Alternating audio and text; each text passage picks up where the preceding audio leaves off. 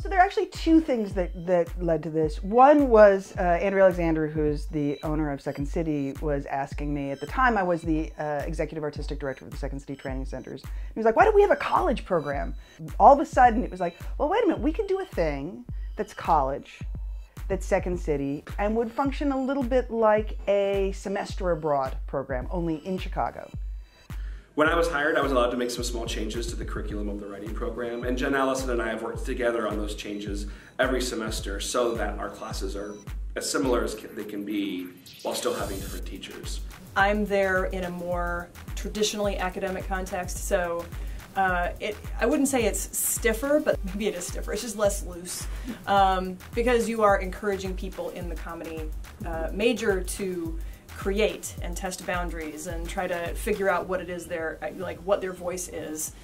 We had 17 students, 14 were men and 3 were women.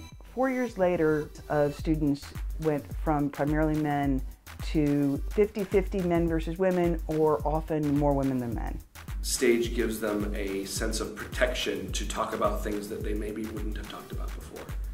We focus on point of view, which is that person's opinion of the world.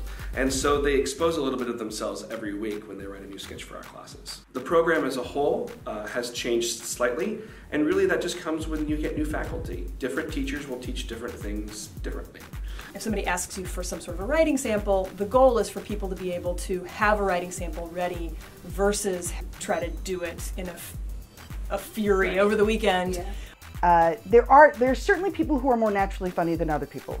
We teach people the skills in order to bring out the comedian that is in them already.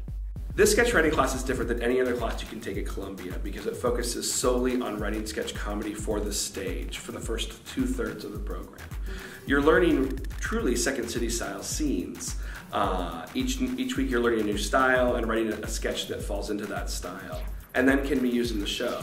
But the last third of the class focuses more on comedy in television. So you do more late night writing, late night monologues, and focuses on utilizing comedy writing in just a different genre completely. And so the goal is to say, look, here's what you're going to need once you leave, and then offer everybody the opportunity to do the thing so that they can take it away out into the real world.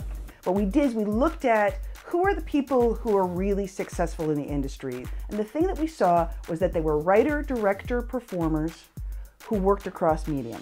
Performance, everybody has to do everything and they do it together. And that the people who go through this program come out of it different and transformed from where they were. If there's one thing that we give them in this program, is this real understanding that they can make their own work and that they can make it across a wide variety of mediums and that they can accomplish that and do it on their own.